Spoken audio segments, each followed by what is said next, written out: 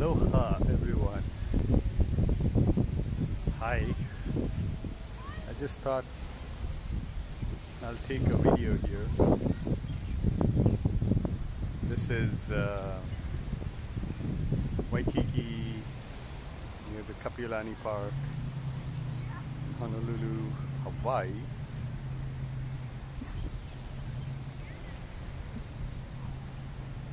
I come here pretty much since I moved to Hawaii about a year and a half ago. I come here every 2-3 days, usually on a weekend. And now today is a Thursday afternoon. It's March 19th, 2020, Thursday afternoon. I just thought I'll walk to the park and walk around. I know my friends in the mainland, there's a big lockdown, everything is locked down, people cannot travel. But out here, as you can see, there's still people walking, playing on the beach. There's tons of people on the beach. But I think it's at least 1/4 or 1/5 of the regular crowd. It's way less. And it's on a weekday, so usually I see the weekend crowd, which is maybe 10 times more. So just thought I'll share a thought. Which I had about the coronavirus right now. It has, in a sense, integrated or made us think about the dependency between all human beings across the globe and also animals,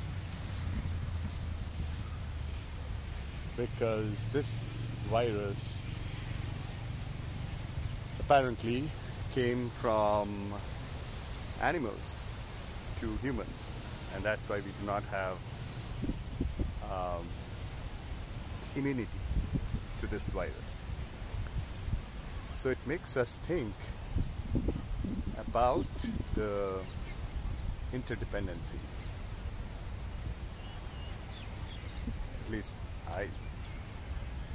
for me, it was kind of an eye-opener. And whatever we fix here in the US is not enough, or in the developed nations is not enough, because the virus is going to stay maybe in other countries, in other regions of the world.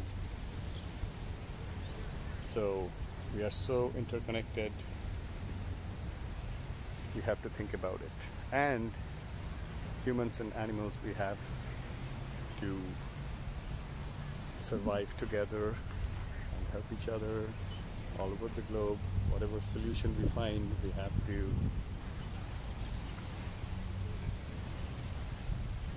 make it work for everybody. Just a thought while walking that I'll share. Maybe if you like this video, like all these other video bloggers, I might start a video blog if you guys like it. Thank you.